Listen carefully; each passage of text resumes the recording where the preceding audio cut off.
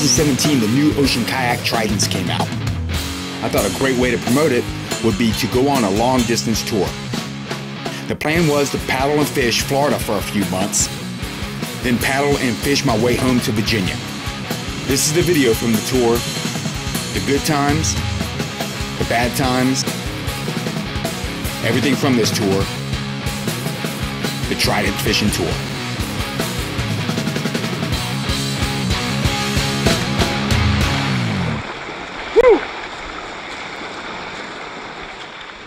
Morning from Matanzas. I did not make that run this morning. Kind of just gonna beach bum it today. Might fish a little bit, but for the most part, I'm gonna beach bum it today, save my energy. The Fort Matanzas, 1700s, I believe, Spanish fort.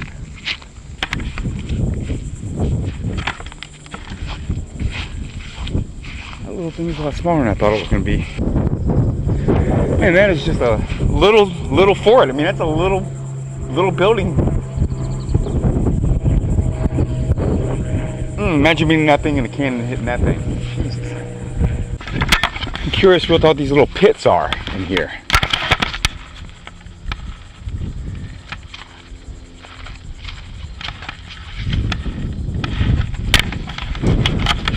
Almost looks like musket shots. God, that's all sand. That's all shell stone. Look at that. They made these bricks.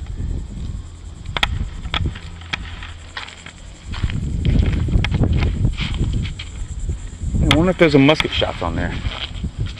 That's pretty interesting. Here comes some rain.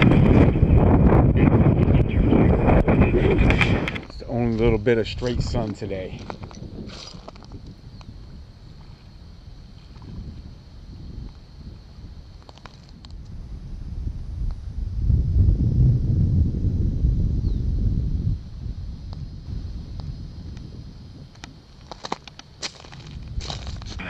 I think this one's gonna get me. Rods are down, pants on, rain jacket ready. I'm pretty sure that's gonna get me.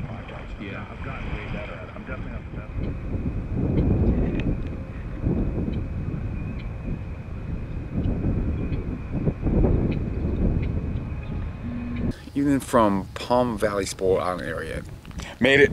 That was a good long day, but it got rained on for the most part of it. At the Spoil Island here, I'm right close to the bridge at Palm Valley, and that's setting me up for the run to St. John's River tomorrow. Yeah, Jim Miller lives out here, and he told me about this spot. It's a great spot because I mean, he got a picnic table out here. They got a big picnic table out here, but it's a cool spot. But yeah, he told me about this spot and another spot that tomorrow right there at St. John's. So it's a 20-mile stretch, and I was kind of worried about whether or not I was going to get to Amelia. I probably won't get to Amelia Island because of the way the tides are. So that spot's really helped me out. So thank you, Jim. Anytime, brother. Morning from Palm Valley. I am waiting out the rain.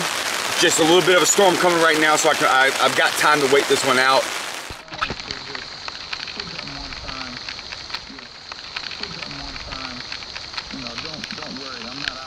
This morning when I started out, I had that long stretch, 10-mile stretch of just canal. Then I came to the first bridge and I started picking up speed.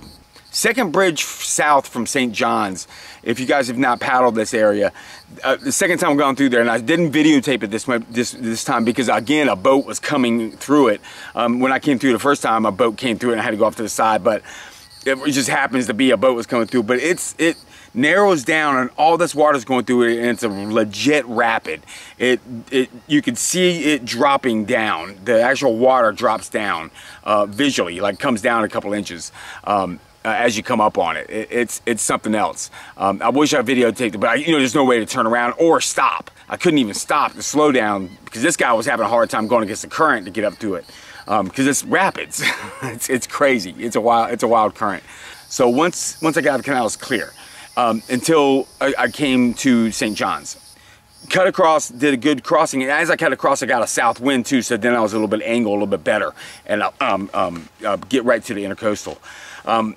instead of going to that beach, I went inside the Intracoastal to look at the Sisters Islands is what I was looking at in Sisters Creek, where the Intracoastal goes through. And once I got in there and started looking at the islands, you know, got up and started walking around, cut my foot up, scratched my foot up because my foot been wet, you know, all day. So I get up and I'm looking at all these things. And as I'm doing all this, I realize I have current with me. So, and I also have south wind. So I got a good south wind and current with me. So I was like, all right, I'm just gonna keep going because I know at the end of the Intracoastal, there's a spot I could camp out. I saw that on Google and I could see that was a good spoil island. It had a beach and all that stuff. So that's where I'm going tomorrow. But so I kept on going. As I got up, I'm about 4 miles from that. I hit a head current here. So luckily this was right here, and that, you know, the head current didn't matter because I landed and that storm was coming, but that storm fizzled out, so it wasn't that I didn't get blasted. I set up the tent way back here in the you know, protected a little bit. Yeah, so check out this island. Those things are getting pretty good. So that's the Intracoastal north, going that way. Tide's about another hour from being high, I think. Looks like about 4 foot tides, maybe getting to the 5 foot tides here. So here's just a big spoil island, and so this has been used a lot, so it's good. All right, I'm gonna look at the radar again and see what the fuck that's got in store for me.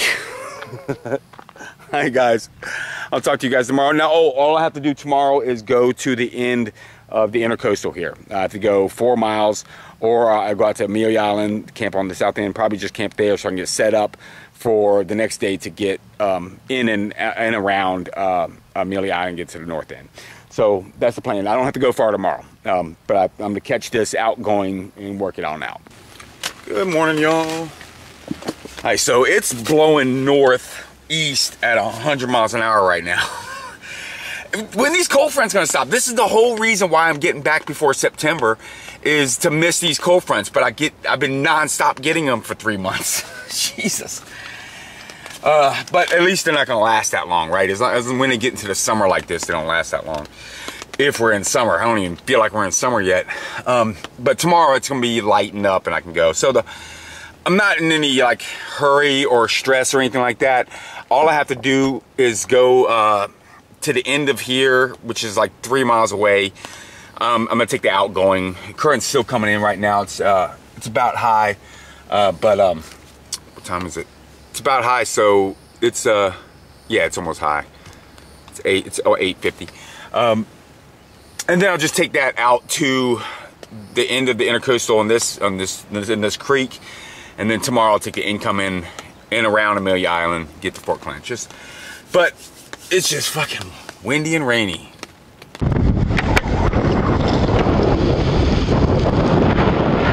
So I didn't think it was gonna be blowing 30 out here. I'm gonna get cold, and I gotta get my tent up with no protection. Ah, this is sketchy as shit. That was an ordeal. I did not expect the wind to be blowing 30 miles an hour. As soon as I got on the water, it was 30 miles an hour in my fucking face. The only thing that was saving me was the wind was, I mean, the current was with me. And the current was real strong. Now, it's another one of those things where you can't stop paddling. As soon as you put your paddle in, that's the only time you've got forward momentum, because if you stop paddling, the wind stops you and then pushes you back. So it was immediately, you know, as soon as I got the paddle in, I could creep forward. It took about an hour and a half to go maybe 2 miles. And when I came around the corner, the winds were directly down the Intracoastal into it, and there was like 2 foot waves kicking up. So that was tough. I wasn't expecting it to be blowing this hard, and it was kind of rainy too, but it wasn't a big deal. It was just misty rain, like a nor'easter rain. And so when I came around the corner, I got here. Now, I was gonna get cold because it was still raining, and I had to get the tent up. So I was really sketched out about getting the tent up. This thing was folded in for a while. It was really folded in. Got the guy lines and pulled it tight, so that worked.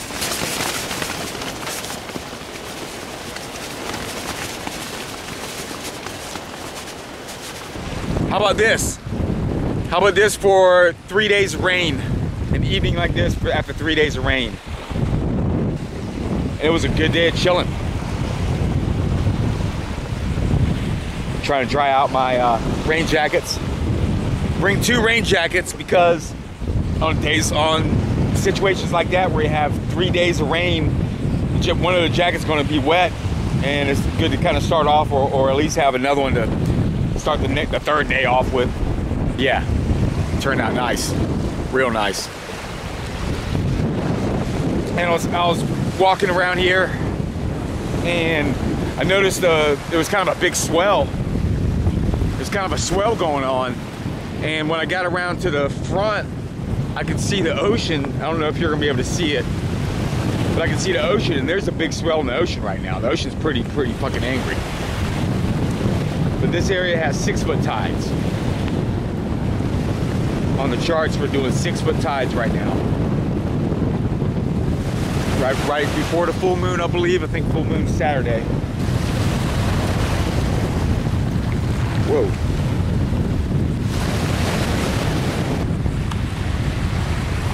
Oh man, that bitch looks full.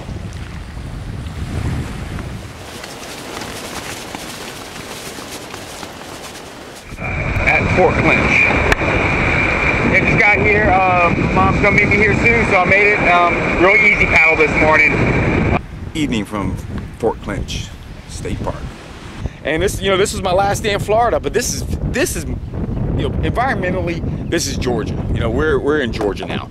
Environmentally, this is the landscape of what I'm going to be messing with for the next week. This is totally Georgia. Oh, look at deer.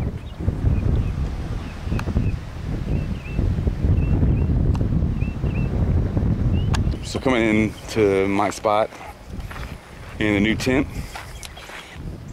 Amari Pass 3. Talk to you tomorrow. Trident fishing tour. Thank you. Ocean kayak, yak attack.